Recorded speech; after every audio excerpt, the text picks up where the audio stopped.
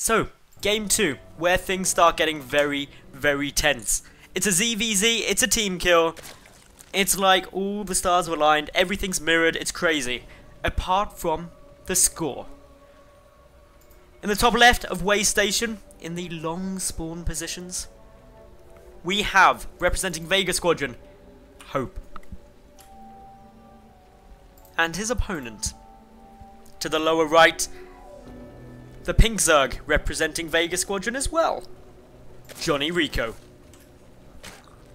JonnyREcco is 1-0 up in this best of 3. One game away from advancing forward into the next round, and just a tiny bit closer to that qualification spot. Rico played in yesterday's qualifier as well, where he actually made it through to the quarterfinal game. He was literally one map away from qualifying, but Kerr beat him to the post, winning game number 3, and took the qualification spot. So Rico's going to be looking to match or better that performance today. hOpe, I don't believe got that far in the qualifier yesterday, but I'd have to check that. Opening this game, hatch first from both players. Way Station is quite unique in that only diagonal spawns are possible, and one of those diagonal spawns makes it hugely macro orientated. We're 2.5 minutes in and the overlords are only just hitting the middle, so that makes it last forever. So hatch first, completely safe. If they'd spawned top right, bottom left, completely different story. The rush distances are suddenly pretty quick, and so you don't really want to be going for a hatch first in that situation. Anyway though, things looking good, things looking safe. Hatch gas pull out of hOpe. Meanwhile Rico just went hatch pull. Not going to be getting that gas down. Quite stylistic. JonnyREcco not a big fan of going for a gas early on in ZvZ. Much prefers gasless openings. hOpe seems to be pretty happy with how things are going. I've also just noticed, glancing over at my stream chat, that some of you naughty people have added a new command for my Twitch chatbot called !K, which makes Nightbot reply with a kappa face. Can you be trusted with nothing? This is why we can't have nice things, people. No, it's actually awesome. Well done, whoever did that. You deserve a medal. So yeah, back to this game. If anyone's watching on YouTube, you won't get that, so you should have watched on stream, because it's awesome here. 2 links. They're going to be making their way across for hOpe. Meanwhile, Rico, he has got 2 links out slightly sooner.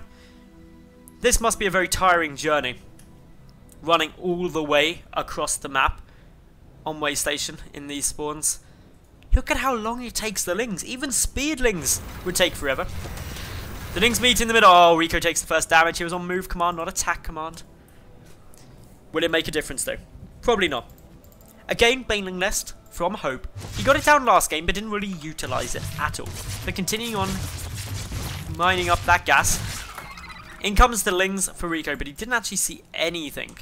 So doesn't really know that any of this exists.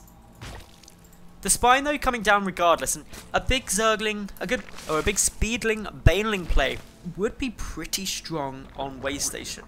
Because while the rush distances are huge, the natural is really wide. It's hard to block all of this off. It'd take at least 2 spines to cover all the area. Not what hOpe's going to be gunning for though. He's got his lair morphing. If he was going to be going for a big Zergling Baneling play, he'd be already pumping those Speedlings and wouldn't be bothering with the lair. The reason it isn't just like a super cool move to make with this wide open natural, and the reason this really wide natural is balanced, is because the rush distance is so long. The only way you could viably do this is to get a lot of Speedlings out early and start them running, because they take so long to get across there. Anyway, hatch down. Lings coming out on both sides. It's actually Rico who appears to be preparing the big Speedling Baneling play, as he is adding in a good number. He's down a considerable number of drones. hOpe though, where is his overlord? He saw like a flash of lings. Another little flash of lings again. But did he realise he's got 4 lings on the way, but he's going for a spire? This could be a problem. Okay, hOpe 16 lings. He knows this is coming now. He sees it in the middle.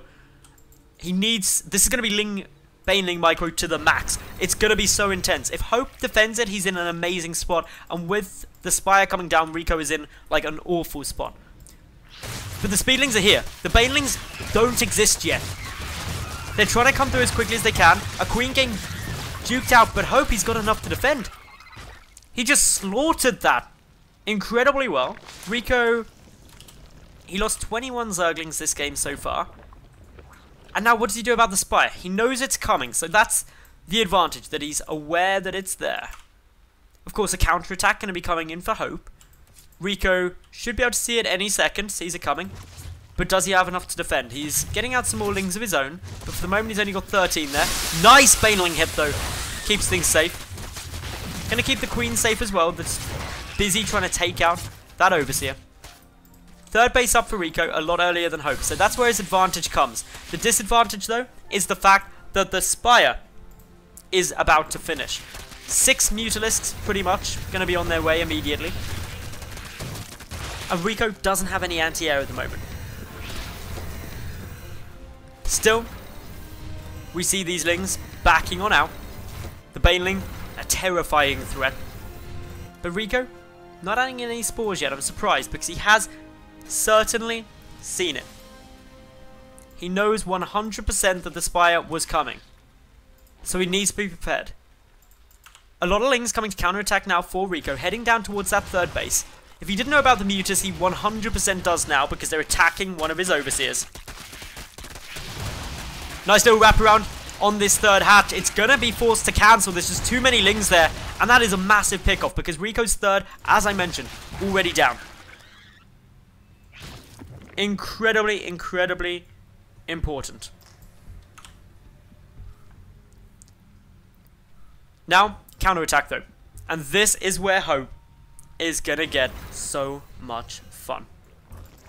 Because he's going to be looking to try and shut this down. The mutas are very important in this situation. The 2 queens are there, but not with enough energy to transfuse each other. And right there, REcco GG's out. He knows he's not going to be able to stop it. And I don't understand why he didn't get down any spores to try and stop that. Anyway, that was game number 2. It's leveled out 1-1 now. And we're going to be getting the ace game.